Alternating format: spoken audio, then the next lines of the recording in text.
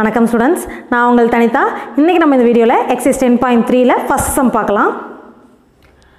Find the differential equation of the family of all non-vertical lines in a plane, all non-horizontal lines in the plane.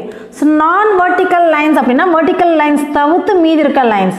So vertical lines எப்படி இருக்கும்? இப்போ x axis y axis நம்ம எடுத்துக்கிட்டோம்னா, so this is x axis and y axis. So இந்த மாதிரி vertical x axisக்கு perpendicular இருக்க லைனை தவிர்த்து மீதி எந்த லைன் வேணா இருக்கலாம். So அதோட ஈக்குவேஷன்ஸ் differential equation அப்படி சொல்கிறாங்க. ஸோ எக்ஸப்ட் நான் வெர்டிக்கல்ங்கிறப்ப ஹரிசாண்டலாக வரலாம், இந்த மாதிரி கிராஸாக வரலாம், எப்படி வேணால் வரலாம். ஓகேங்களா? அதே மாதிரி ஆல் நான் ஹரிசாண்டல் லைன்ஸ் அப்படின்னா ஹரிசாண்டல் லைன் தவிர்த்து மீதி எல்லாமே. அப்போ வெர்டிக்கல் லைன்ஸ் அக்செப்டபிள். ஃபர்ஸ்ட் ஒனுக்கு வந்து வெர்டிக்கல் லைன் தவிர மீதி எல்லாமே சொல்கிறாங்க. செகண்ட் ஒனுக்கு வந்து ஹரிசாண்டல் லைன் தவிர மீதி எல்லாமே எடுத்துக்கலாம் அப்படிங்கிறாங்க. ஸோ அந்த மாதிரி லைன்ஸோட டிஃப்ரென்ஷியல் ஈக்குவேஷன் ஃபார்ம் பண்ண சொல்கிறாங்க. ஓகேங்களா? So equation of the line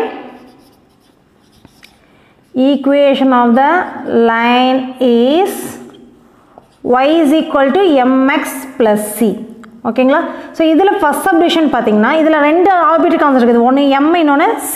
அப்போ 2 டைம்ஸ் நம்ம டிஃப்ரென்ஷியேட் பண்ணலாம். இதில் ஃபர்ஸ்ட் சப்டிவிஷன் என்ன கொடுத்துருக்காங்க? ஆல் நான் வெர்டிக்கல் லைன்ஸ். வெர்டிக்கல் லைனாக இருந்தால் ஸ்லோப் என்னவாக இருக்கும்? ஸ்லோப் வந்து இன்ஃபினிட்டியாக இருக்கும். வெர்டிக்கல் லைனோட ஸ்லோப் வந்து இன்ஃபினிட்டி இல்லைங்களா? So X aux Y aux இருந்துச்சுன்னா இந்த மாதிரி வர லைன்ஸ் எல்லாத்துக்குமே வந்து ஸ்லோப் வந்து பர்பெண்டிகுலர் இருக்கிறனால ஸ்லோப் வந்து இன்ஃபினிட்டி வரும். அப்போ எம்மோட வேல்யூ நாட் ஈக்குவல் டு இன்ஃபினிட்டியாக இருக்கிறப்ப டிஃபரன்ஷியல் ஈக்குவேஷன் என்ன அப்படிங்கிற மாதிரி எடுத்துக்கலாம். ஸோ இங்கே வந்து m வந்து நாட் ஈக்குவல் டு இன்ஃபினிட்டி அந்த கண்டிஷன் எடுத்துக்கலாம். ஓகேங்களா? அப்போ இதை டிஃபரன்ஷியேட் பண்ணிங்க என்ன வரும்? 1 டைம் டிஃபரன்ஷியேட் பண்ணால் y dash is equal to mன்னு வரும். x டிஃபரன்ஷியேட் பண்ணால் 1, c டிஃபரன்ஷியேட் பண்ணால் 0 ஆயிரும். Differentiate with respect to x. சரிங்களா? அடுத்தது நம்ம என்ன பண்ணணும்? அகைன் செகண்ட் டைம் டிஃபரன்ஷியேட் பண்ணலாம். ரெண்டு ஆர்பிட்டரி கான்ஸ்டன்ட் இருக்கு, அப்போ செகண்ட் டைம் டிஃபரன்ஷியேட் பண்ணணும். So differentiate again with respect to x.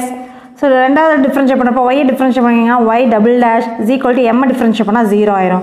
So we can write this as d square y by dx square is equal to 0.